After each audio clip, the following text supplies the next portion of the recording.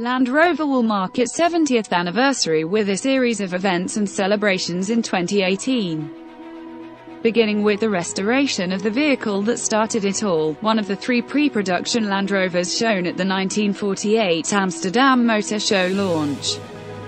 This gave the world its first glimpse of the shape that would become instantly recognizable as a Land Rover.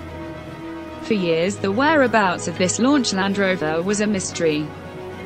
The demonstration vehicle from the Amsterdam show was last on the road in the 1960s, after which it spent 20 years in a Welsh field before being bought as a restoration project. It then lay languishing unfinished in a garden, following its surprise discovery just a few miles outside of Solihull, UK, where the car was first built. The experts at Jaguar Land Rover Classic spent months researching in company archives to unravel its ownership history and confirm its provenance.